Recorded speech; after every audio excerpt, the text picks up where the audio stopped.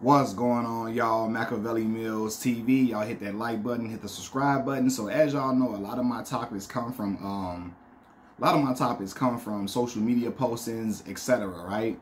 And so I saw a young lady.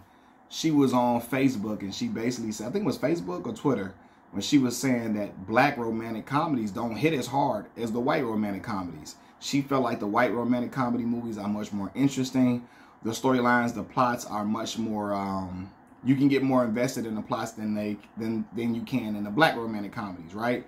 And so I said, you know what? I'm going to take the time out to make my list of my top 10 favorite romantic comedy movies. Now, what's crazy is I'm not a big romance film watcher. I'm not. I like a lot of sports movies, action movies, comedies, things that like coming of age stories. I like movies that like tell like life lessons in it and stuff like that, but I'm really not a big love movie watcher. But I will say, from making this list, I come to find out that I really am into romantic comedies, because I love majority of the movies on this list. I really do, really love them. Okay, so number 10 for me is Jumping the Broom.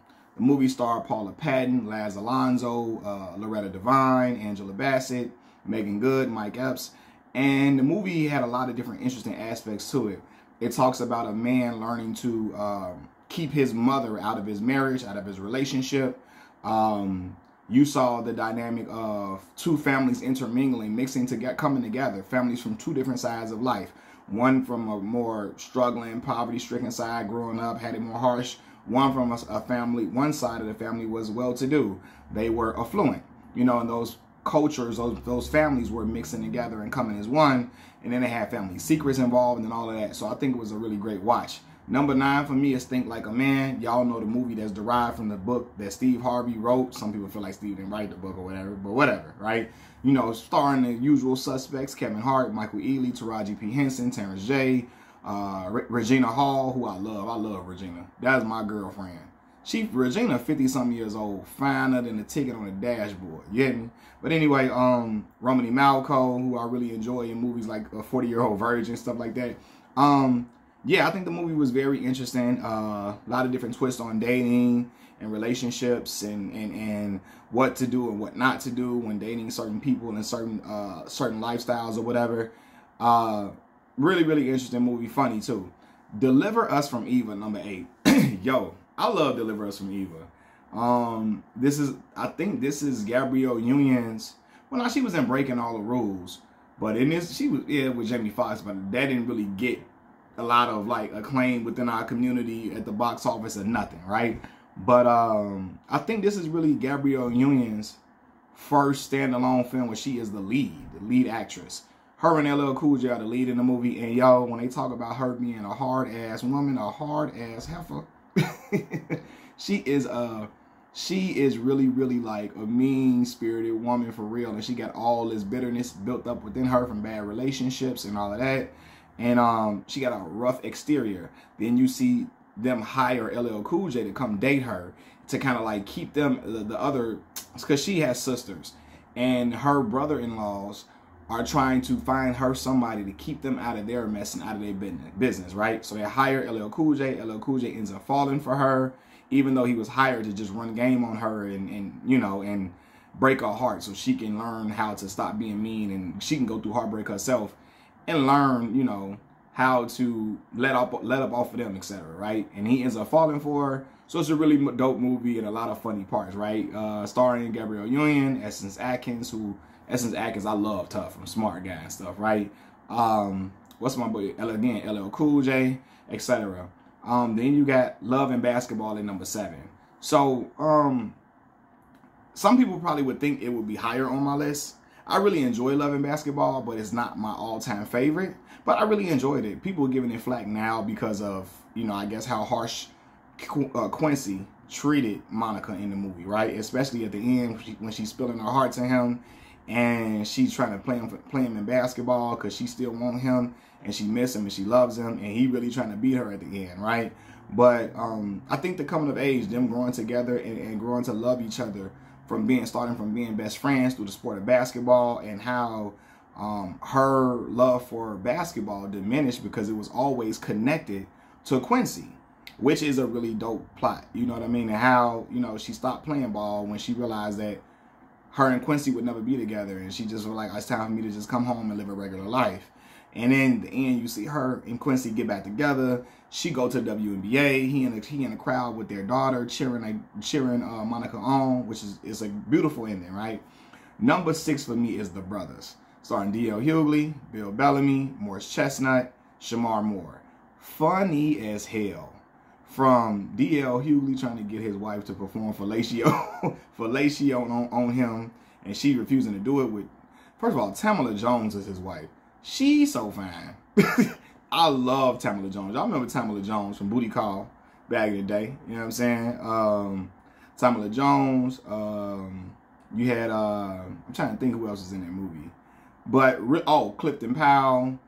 He was the daddy, and his father used to date Morris Chestnut. He was Morris Chestnut's father in the film, and he used to date his woman that he was recently about to get with, right? So you see the aspects of that. Really, really fun movie describing the brotherhood of men while they're going through they're going through life and evolving and getting married, etc. Number 5 for me is Two Can Play That Game. Vivica Fox in her prime was, oh my God, top tier.